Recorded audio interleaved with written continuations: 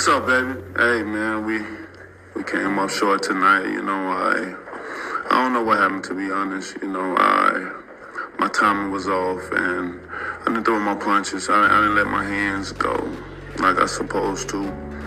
Sometimes you get like that, you know what I mean? But, you live to see another fight.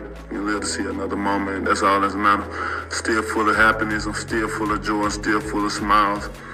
Sorry if I let anyone down. But we'll be back, though. That's the good thing about it, And, man, I can't wait to get on this PJ to go back to my babies. I'm gonna see her. Today is one of my daughter's birthday. Daddy, love you so much, baby. I'll be home soon, though. But I thank you so much for the love and support that I've got in Riyadh and all my families, all my fans around the world. I thank you. I appreciate you so much. This is not the end, and we'll be back. Love, peace, God bless.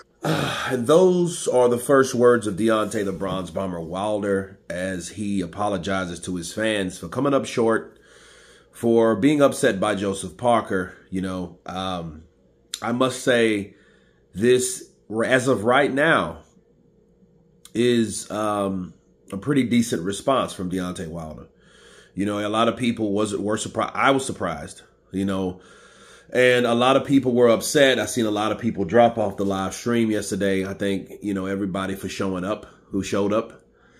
I think Wilder, what would be best for him at this point is that any conspiracies, any type of excuses, that can't be proved or that's out of the norm or unreasonable or any of that stuff, I think he should eradicate it just like Errol Spence did.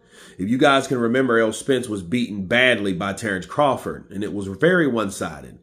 Probably more one-sided than Wilder and Parker, but Parker did beat Wilder, And the comparison is reasonable, I feel, between the two fights, right, and the four fighters.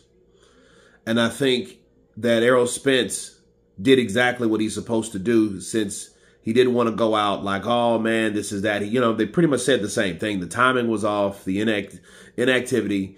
I think a lot of that played a realistic part in him getting beat. That's why I pled with him, and I've been telling everybody all year that Wilder needs to fight somebody. You can stay in the gym all day long. All you're going to do in the gym is become overtrained. And he looked like he was overtrained to me, but that's just my opinion.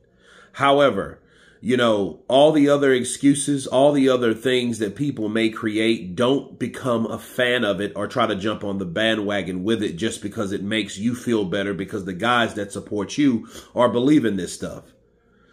Okay? That's what he shouldn't do. And if he does that, and if he sticks to this same narrative or this same energy frequency, he should be fine.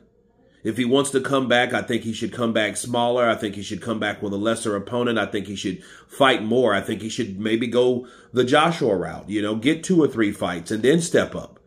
Then you'll know you're ready. Then you'll know you'll knock the rust off instead of just jumping in cold like he did against Joseph Parker.